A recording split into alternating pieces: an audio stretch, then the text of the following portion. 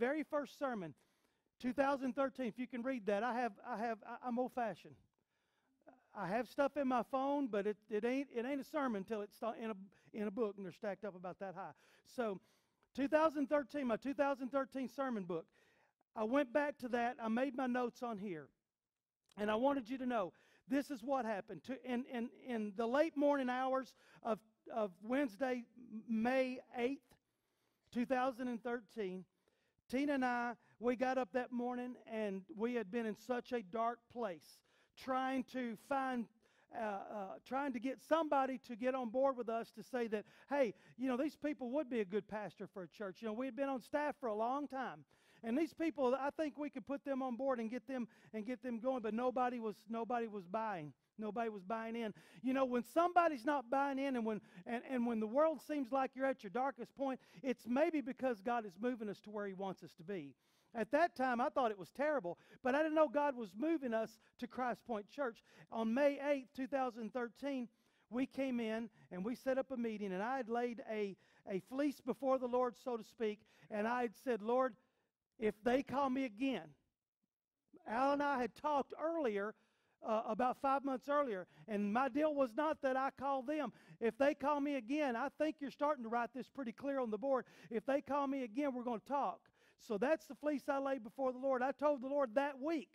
Tina got in the truck with me. We took out to Mount Juliet to do a job, and I told her it was raining torrentially that day. And I told Tina, I said, this is what I'm telling the Lord. Either fire me or put me to work. That's exactly what I said. This next week, May 8th, 2013, or actually 2 weeks later, May 8th, 2013, we met right back here. We talked for a few hours. We met around a table like this.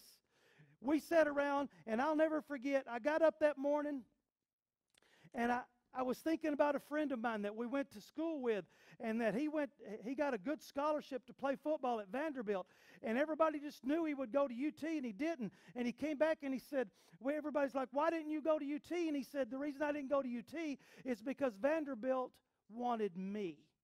Vanderbilt looked at me and said, this is what you can, oops, what happened? Compost happens. It's going down up here. But anyway, wardrobe malfunction. But he said, Vanderbilt looked at me and said, we need you. Miss Grace, I didn't know Miss Grace at the time. She patted me on my leg and said, we need you. God put a story in my heart that I hadn't thought of in 30 years. And then one of the finest ladies I ever met tapped me on the leg and said, we need you. We need you on board. May 12th, 2013, we stepped into pastorate of what was then called the Rock Community Church. The sign had blown off the front of the building. Put a big gash on the wall. Sign had blown off, and for several days it was kind of in the way in there. And I remember we just kind of moved it out of the way and didn't know what we were going to do with it. On the first meeting of June 2013, we decided to change the name, and Christ Point Church officially began. In June of 2013, we officially began as Christ Point Church. God had given me a word months earlier. Months earlier, God had given me a word for this church. I didn't know it, but He had given me a word. He had given me a word for us, not for this body, not for these people, but for us. And I didn't know it was for us. I had been preaching out of this book for a little while. I had went to a couple of churches. I had spoke a couple of times, but God took me to a totally different place, and it is Nehemiah chapter 2, verses 17 and 18. I want you to read it with me. Nehemiah chapter 2, verses 17 and 18. Then I said to them, you see the trouble we're in, how Jerusalem lies in ruins with its gates burned. Come, let us build the wall of Jerusalem, that we may no longer suffer derision. And I told them of the hand of my God that had been upon me for good, and also of the words that the king had spoken to me. And this is what I want to key in on. And they said, there is a good spirit of they say.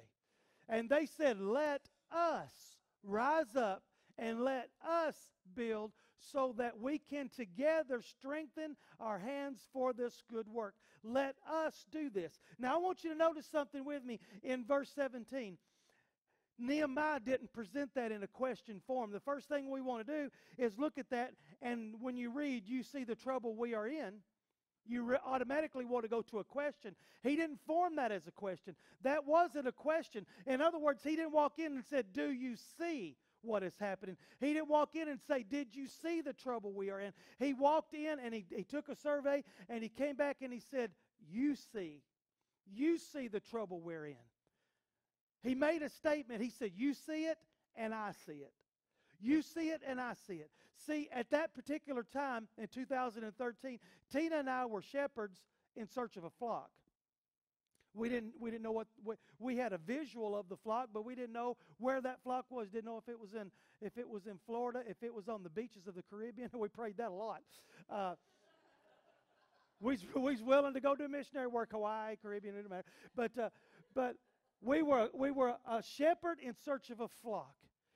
This church was a flock in search of a shepherd, and we lived 2 miles away. We didn't know this. We didn't know this, and we had ignored it, to be quite honest.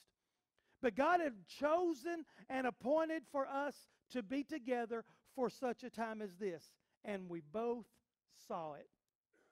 We sat around that table, and we both saw it. We saw the shape that we were in.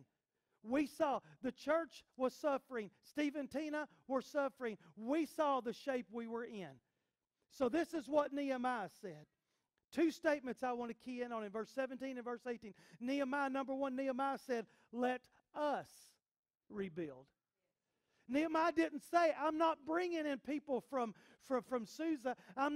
He could have brought a crew in. He could have brought everybody that he needed with the king's authority. He didn't say, I'm bringing people in to do the work while you watch them. He said, let us rebuild. We sat at that table and we come together and we said, let us build. Let us build. And the response, the second thing I want to point out, the people said, let us start building. Nehemiah said, let us get to work. And it's not good enough. I'm going to tell you, the pastor can say, let us get to work over and over and over till he's blue in the face and his hair's gray. And if the church don't say, let us get on board, it's not going to happen. We can say all day long, let us do this, but if us don't get on board, then we're dead in the water. They said, let us do this. This is what they said. This is the good spirit of they say. They said, let us get on board. We're all in. So, I asked Josh. Josh will be here in the 11 a.m. service. I asked Josh. They moved to Chattanooga, and we invited him up. I asked Josh. I said, Josh, that's kind of hard to say. Josh, how close was this church to closing the doors? One day we were just talking. He said a week. The church was a week from closing the doors. And I looked at Josh and I said, Josh, we were past that from quitting. We were past that from quitting. We had already quit way before a week from the finish date. We were done. We had been done. We said, Lord, I'm done. I'm finished. But God said, no, I got a different plan. You're just not seeing it like I'm seeing it. See, I want you to know, my notes from 2013, I want to read them to you. My notes from 2013 simply said, God hasn't given up on you. God hasn't given up on you. Number 2, the note number 2, God hasn't given up on this church. God hasn't given up on you. God hasn't given up on your dreams. God hasn't given up on your visions. God hasn't given up on your church. And you know what? I didn't realize the whole time I was doing this. God hasn't given up on you. God hasn't given up on your dreams. God hasn't given up on your church. And this is what my third statement, God hasn't given up on us. God hasn't given up on us. We, all of a sudden, became one. All of a sudden, we came together. You know what? The thing is this is what I said earlier. I want to brag on what God has done. We bring something to the table. God said, let us come on in and start building. And we said, let us start this building. Let us get together. Nehemiah, I want to go back and paint a picture of Nehemiah. Nehemiah was grieved at the state of Jerusalem. He was grieved. The word said he grieved at this. They were looked upon as weak. They were looked upon as washed up. They were looked upon as insignificant and vulnerable. I'm going to tell you something. I want you to keep this close to your hearts. The church should never be looked upon as weak. Ever, ever, ever. The church should never be looked upon as weak, and I'm going to tell you why. The world can look at a home, and that home is weak. The world can look at a neighborhood, that neighborhood is weak. But the church has the power of my Almighty Jesus, and we should never be looked upon as weak. And I'm going to tell you why we do. Why the churches in America, and some of us, in some forms or fashions, are looked upon as weak. It's because we are in the way. God says, look, this is not the way I work. We get ourselves in the way, and it weakens what God can do. The church should never be looked upon as weak. The church should never be in such a state that it is considered insignificant. God's instruments should always be sharp. Always be sharp. Sometimes all we need is a little encouragement. If you want to know what that looks like, go on a diet. Step on that scale next week, and if you haven't lost anything, you get no encouragement. So, you know what? If you go 3 weeks on a diet and you've not lost any weight, you're going to quit. That's just all there is to it. You know what your mentality is going to be? I can eat hot dogs, hamburgers, and cake and get the same results. So, you know what? You need some encouragement. We need somebody that walks up to us and says, stay the course. We need somebody that walks up to us and says, God's not finished with you yet. We need somebody to get on board and to give us some encouragement. And before that May 8th meeting, the encouragement came in the way of an older man and an older woman that was retired. Their names were Vicki and Norm Hanchin. And you think, how in the world does God work in the way He does? Let me explain to you. Vicki told me she was sitting in a church in Crossville, Tennessee. She said, I was sitting in service, and God just spoke to me as plain as He could speak to me, said, get up, leave here, go down to Sparta, what was then called the Rock, and pay your tithes there. That's what God told her. She came in, they pulled in, they were meeting right out in the foyer right here. The whole church was around a table that looked like that. And they were meeting out here, and they pulled up, and Al Grebel went out and met them, and she said, God told me to come here and pay my tithes. They needed some encouragement. Al said, you need to come in. She said, no, we're not coming in. Al said, yes, you are. I don't know what happened after that. I just know there was a, because if you've ever talked to Vicki and talked to Al, you're going to get some little bit of a headbutting going on there, but because they're both lovable and stubborn. So the thing is Al said, look, yeah, I'm going to tell you something. I'm going to quote the remnant. We needed way more than $280. That's what she paid. She brought her tithe. We need thousands of dollars, and somebody brought $280 and paid their tithe on the sidewalk outside and said, God sent me. That's the encouragement that we needed. It wasn't going to pay any bills off. It wasn't going to pay anything. The phone bill was still late. The electric bill was still clicking up mega whatevers, and everything was going on. Everything was still accruing. Payments were still being responsible for, but $280 wouldn't touch it. But you know what?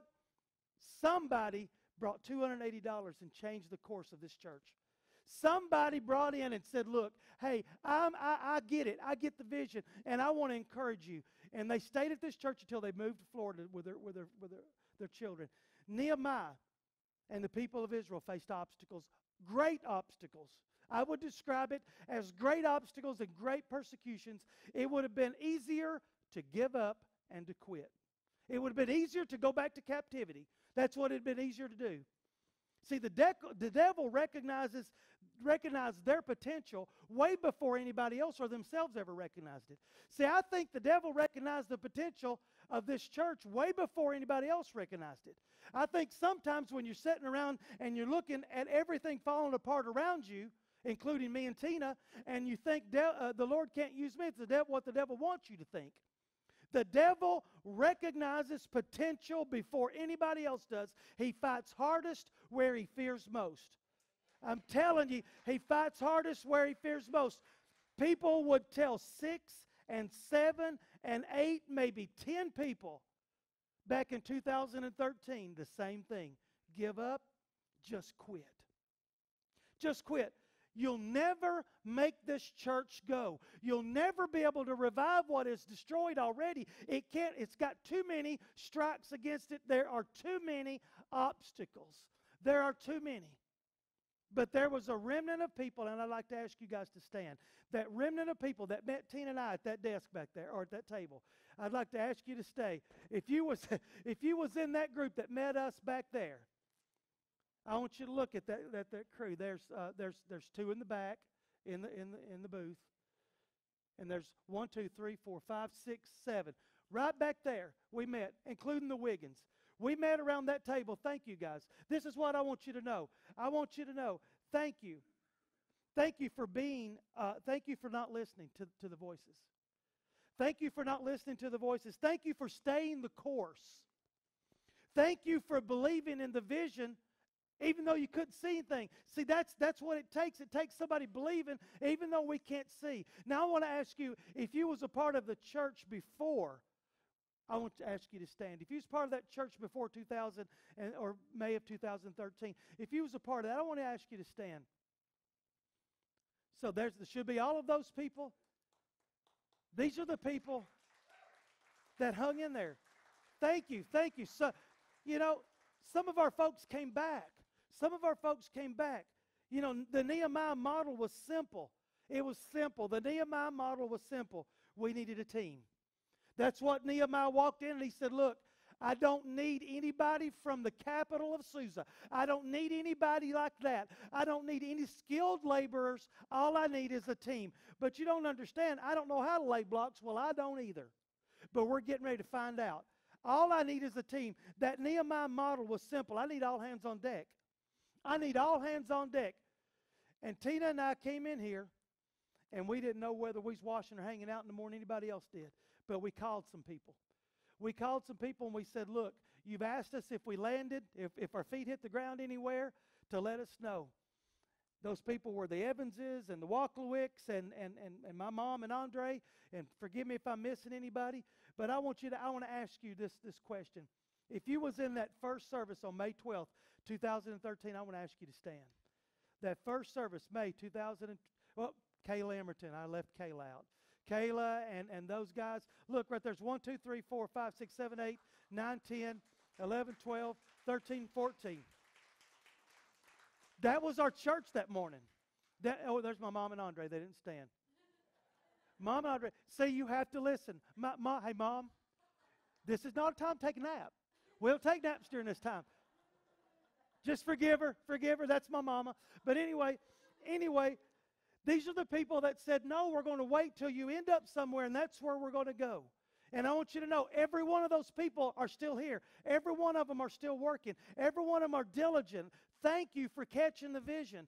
Thank you, because let me tell you something. I'm going to speak from the remnant side. I don't know what it was like to be them, but I'm going to speak from the remnant side and say this. When you came in, it encouraged us. When you walked in, those 16 people that morning, Tina and myself and a handful of other people, don't think that didn't encourage them. We see hope now. We see hope. We see there's a vision, and we can start seeing the light shining upon it.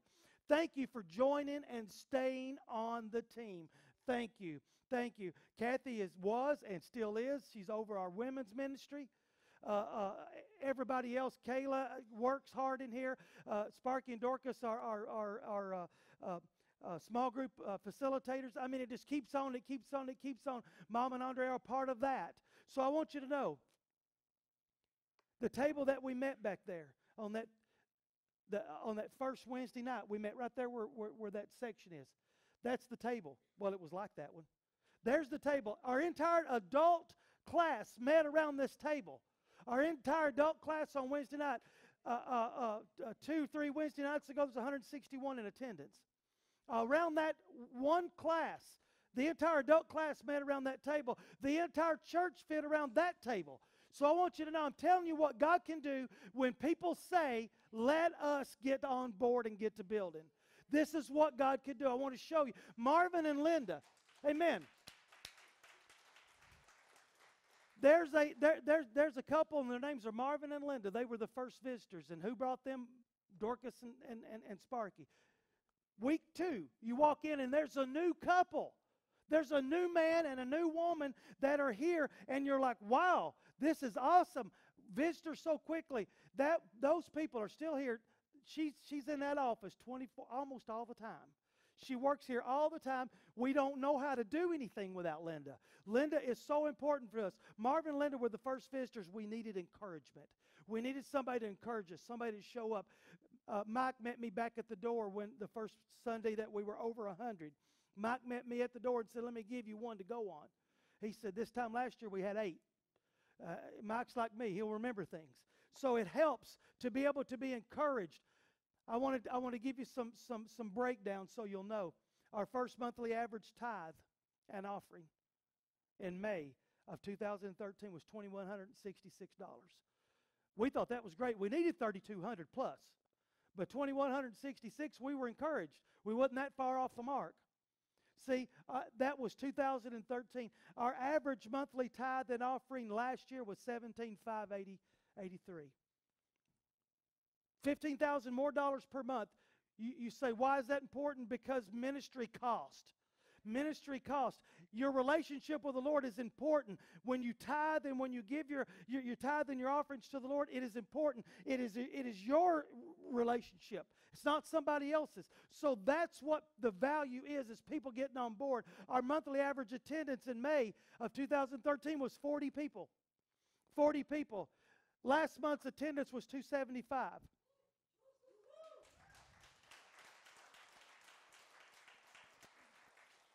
But this statistic right here, I want you to remember this and never forget it.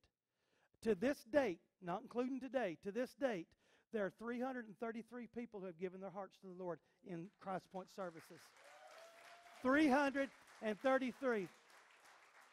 So why is it important for me to be able to give my time and my dollars? Because 333 people wouldn't know, possibly wouldn't have a relationship with the Lord. And there are a lot of us sitting in this room right now that I raised my hand during those services. I was a part of I remember raising my hand. I remember praying right here. I remember it, and now you're back there working, you're in here working, you're over there working. It's because you're part of that 333. And that's why we do what we do. Divine healings. Miss Rosie is an example of that this week. I'm going to tell you, we prayed right around her about 3 years ago, somewhere in that neighborhood, right back there. I remember the heat from the anointing was so intense. I remember that. I remember sneaking in, trying to get my hand in there to pray, and I remember just about to fry. She remembers the coolness going through her body. She got up from there. She had to be helped in. And then when she got up, she helped pick up, clean up, and everything else when she was done. So that's the power. I'm telling you, Miss Rosie, I'm going to put you to work. You better be laying hands on people. You've got something you've got an anointing on you that people don't have, and that is to be able to walk up to somebody and they're saying, I'm going through a difficult time. I need healing. And when somebody who's been healed several times lays hands up on you, they know how to pray. They know how to extend that anointing into you. That's who I want praying for me. I want her and them praying for me. That's who I want praying for me. Prayer victories over and over and over. Prayer 3 times a week. We didn't start out like that. Prayer every other day here. Breakthroughs on top of breakthroughs on top of breakthroughs. We have rejoiced together in 5 years, and we have cried together in 5 years. We have buried our friends and our husbands and our wives and in these past 5 years. And you know what? We had our family, our church to lean upon. And we were stronger because of it. Nehemiah said, come and let us rebuild. He said, come and let us rebuild. Today, he said, come and let us build. Today, we're not building walls to restore dignity. We're not building walls like Nehemiah did. We're not physically laying bricks. You know what we're building today? We're building lives, and we're restoring hope in Jesus. That's what our job is. That's what our primary job is, and it's not up to us to judge who's qualified and who's not. So I'm going to ask you, what's your story going to be? In 5 years, what's your story going to be? What's it going to be? Because let me tell you something. Start recording what God has done. Why don't I throw my phones away after they crash? It's because all my notes are in there. I went back on my old phone. I don't even know how to use it half the time. And I pulled up our notes. I pulled up our statistics. What's your story going to be? This is what you say, well, Pastor, you don't understand. My life is a mess. And I'm going to tell you, Jerusalem, the walls were a mess. You say, well, I don't know how to do anything. They didn't know how to lay bricks. They didn't know how to do this. So don't start making excuses why we can't. Let's just start writing our story. Let's start getting the story written. Let's start envisioning what the story looks like. Where am I going to be in 5 years? You know what? In 5 years, I want the testimonies in this room in 5 years to be, this is what happened 5 years ago. I said in a service at Christ Point Church, and we celebrated 5 years, and the pastor brought the story of what had happened, and here's my story. Now I serve the Lord. I may serve here, I may serve somewhere else. I want you to serve here. But you know what? I'm on board with what God is doing because of the excitement that I saw in the people. I saw the walls go up, and I saw it. I want to tell you, this is how it lays out. We needed a visual. We needed a tangible principle. The Nehemiah principle. We needed something to grab a hold of and say, this is the Nehemiah principle. And the best way to describe it in 2013 was this: the Legos. The Legos. Man, I tell you what, we had Legos everywhere for the first year. Everything was Legos. I'm going to give you a vision. I'm going to give you a tangible explanation of the vision. One Lego has 8 points. Man, you give these to kids, they're going to disappear for a while. I could. So I'm going to tell you, that as a matter of fact, that there's a very popular artist that has ADHD. In order to settle him down before they can record songs, they give him Legos to play with. He's a full-grown man. Legos have 8 points. See, if you take 2 Legos, just 2 of these, if you take 2 Legos, they can connect 24 different ways. 24 different connections. If we take the Lego effect and put it into the Nehemiah principle of working together and teamwork, that means 24 times what I can do by myself. Hello guys, Pastor Steve here, Christ Point Church, and I really hope you enjoyed the service today. I appreciate you viewing. I would like to invite you personally to be a part of the services at 9 and 11 a.m. on Sunday mornings. We're located on the square in Sparta, Tennessee. So just want to say to you, we're real people, living real lives, serving a real God. Welcome home. Good to see you.